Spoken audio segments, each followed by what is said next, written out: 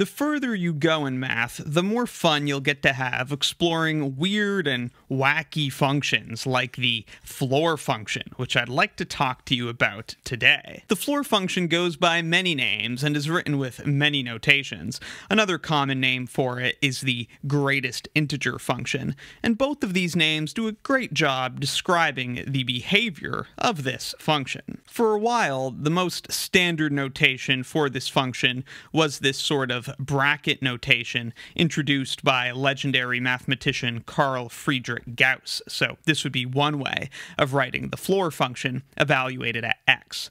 Another common way you'll see in textbooks today is like a sort of double bracket notation, kind of like that with the x inside. But then another very popular way that's more modern is like this. This is how I like to write the floor function. This notation, I think, speaks most closely to the behavior of the function, which is that it rounds the input down to the floor. The output of the greatest integer function is the greatest integer that's less than or equal to the input. And I'll write that out in some more mathy ways in a minute. Why don't we just run through a couple quick examples to make sure that the behavior of this function is clear. So, for example, the floor function of 2.5, this would round 2.5 down to 2. 2 is the greatest integer that's less than or equal to 2.5. Another example would be pi. Plugging pi into the floor function would round pi down to 3. Even if the input is really close to the next integer, like 1.999 for example, if you plug that into the floor function, it rounds it down to 1. Now, negatives can be a little tricky for people. For example, the floor function evaluated at negative 2.1. This is not equal to negative 2. Negative 2 isn't less than or equal to negative 2.1. The greatest integer that's less than or equal to negative 2.1 is negative 3. So in this case, rounding down feels a little bit weird, but that's how it works for negatives. It rounds it down to an even bigger negative number. Now, of course, if the number you plug into the floor or greatest integer function already is an integer, then there is no rounding to be done, and the greatest integer function will not change it. For example, the floor function of 4 is 4. The floor function of 72 is 72. In my experience, students usually get a kick out of the floor function. Typically, you wouldn't really encounter it until early on in a calculus class is typically when you would first encounter it. And it definitely catches people's attention because, for one, it has a kind of goofy name. It's strange to have a math function that has like such a mundane name as the floor function. Just sounds kind of goofy. And then for two, its behavior is just a lot different from other more well-behaved functions that you would have studied throughout algebra and pre-calculus and geometry. I want to go ahead and do a quick graph of the floor function just so you can see how peculiar its behavior is. So I'll just put at the top of this graph in, let's say, orange, we're going to graph y equals the floor of x. What does this graph look like? Well, let's start by thinking about what happens when x is near the origin between 0 and 1. These are numbers like 0.1 and 0.2 and 0.3, all the way up to 0.9 once we start getting close to 1. All of those numbers would get rounded down to 0, including 0 itself. So if we plug in x equals 0, the output would be 0. And if we plug anything all the way up to 1, but not including 1, all of those numbers, like 0.1, 0.2, and so on, all of those are also going to get rounded down to 0. So it starts off as this flat line. But then once we get to 1, that, of course, is not going to round down to 0. So we'll just put an open circle there to show that the line that we've drawn here does approach 1, but at 1 there's a little gap. And right at 1, the floor function is going to jump up to y equals 1. Because, of course, if we plug x equals 1 into the floor function, the output would be 1. So once we get to x equals 1, all of a sudden we jump up to y equals 1. And this behavior will continue. So when we look at the space between x equals 1 and x equals 2, we're thinking about numbers like 1.1, 1.2, 1.5, 1.8. All of those will get rounded down to 1. And so it's just going to stay as this horizontal line, everything being rounded down to 1, right up until we get to x equals 2, where again we'll put an open circle, because right at x equals 2, y, the value of the floor function, is going to jump up to y equals 2. And this is the pattern that the greatest integer function follows. It's just a bunch of horizontal lines, but at every integer value, it has a jump. In the jargon of calculus, these are called jump discontinuities. So that's a quick sketch of the greatest integer function. You can see that it definitely has a peculiar look to it, especially in comparison to your typical polynomial functions that you might be more well acquainted with. Let's look at some more properties of this function. You're probably familiar with the absolute value function, and oftentimes when dealing with absolute value, it can be useful to change an absolute value inequality into an inequality without the absolute value. For example, if I say the absolute value of x is less than 5, that's the same as saying that x is less than 5, but greater than negative 5. These two inequalities are equivalent. I could use either one I prefer, but if I wanted to get rid of the absolute value, I could just use this one. We have a similar thing that we can do for a floor function equation. If we have the equation that the floor of x is equal to m, this is equivalent to a particular inequality.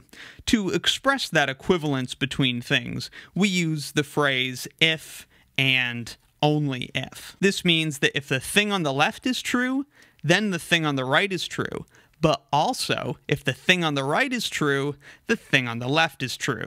So either bit of information would imply the other. And what we have on the right is that m is less than or equal to x is less than m plus 1. So the floor of x is equal to m if and only if x is at least m and less than m plus 1. This is because, again, the floor of x is the greatest integer that's less than or equal to x. So m would have to be an integer that's less than or equal to x, but if we add 1 to m, that would be the next integer up, and so that would no longer be less than x. Hence, it would be greater than x. So that's one way to change a floor equation into an inequality. Now, of course, if we have stuff in a floor function, that's a little bit trickier than not having it in a floor function, so it's nice to be able to get rid of the floor function and simplify it as much as possible. One thing to keep in mind is that the floor function, if we evaluate it at some number x plus an integer n, so n here is an integer, then in fact you can just take the n out of the floor function, because the floor function is not going to be changed by some integer increase to the input.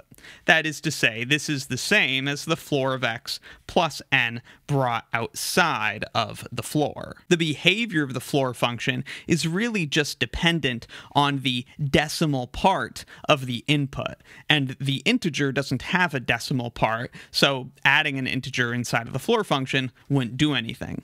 When I say that the behavior of the floor function is determined by the decimal part of the input, I mean, for example, the floor of 2 would not change it at all, but if it had some decimal part, like 2.3, then the floor function would chop that decimal part off. If I think about evaluating the floor function at 2.3 plus 3, having that plus 3 inside the floor function isn't going to have any effect on the floor function chopping the 0.3 off of the 2.3.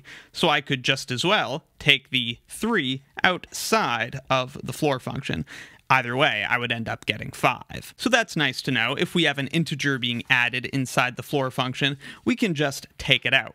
But what if we have two real numbers inside the floor function? What can we say about that? Say we have the floor function of x plus y, where x and y are just any two real numbers. We certainly can't just take either of these things out of the floor function, but we can place some bounds on it. The floor of x plus y might not equal the floor of x plus the floor of y, but it is certainly greater than or equal to the floor of x plus the floor of y. This is because if we have x and y inside the floor function, together they might add up to enough to get over the next integer benchmark. You know, if we look at the graph, if I'm in this horizontal line and I add some small number, I might go forward a little bit, but I'm not going to go up at all.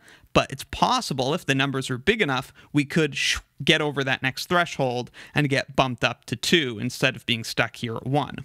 However, if we separate the x and y, so we put them each in their own floor function, then their decimal parts don't have the chance to combine to get over that integer benchmark. The difference is at most 1. We either are going to get that extra integer bump or we're not. So we can actually also say that this is less than or equal to the floor of x plus the floor of y plus 1. In a case where x and y combine to get over the next integer mark, like 2.3 plus 0.8, it would be equal to the thing on the right.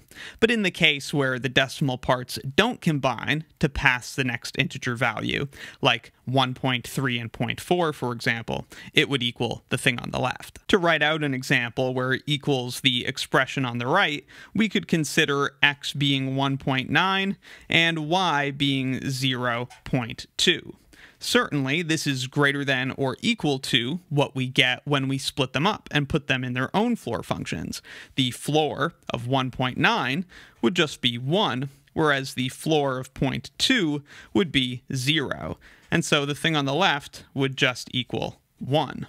Of course, our expression in the middle is equal to 2, because when we add x and y together inside the floor function, they're big enough to get over that next integer bump, and it ends up being 2.1, which the floor rounds down to 2.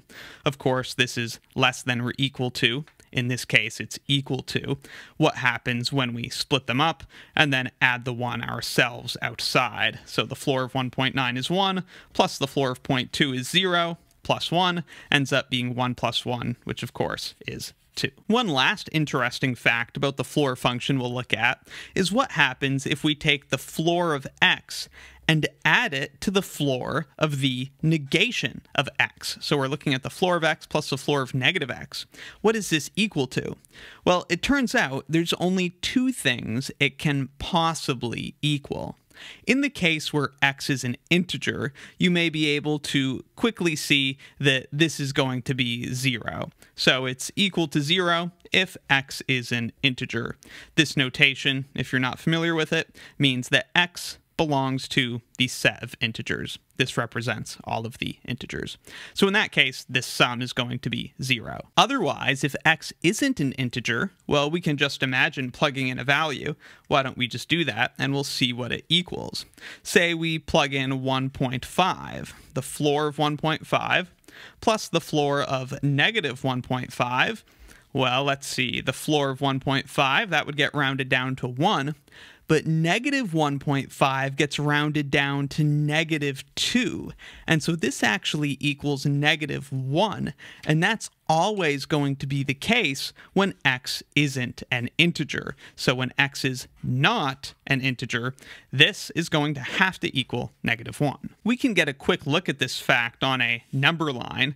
Let's say that's 0, and there's 1, and there's 2. There's negative 1, and there is negative 2. And if we have our number x that's maybe somewhere between 1 and 2, of course, the floor function is going to round it down to 1.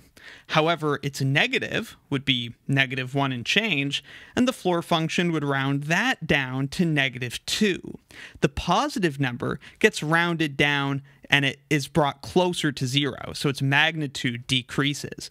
But for the negative number, its magnitude increases because when we round it down, it actually gets further from 0. And so when we add them together, the negative dominates and we get negative 1. So that's a little look at the floor function. Pretty cute function, shows up in math more than you might expect. It's also closely related to two other neat functions, the ceiling function and the sawtooth function, both of which we will talk about another time.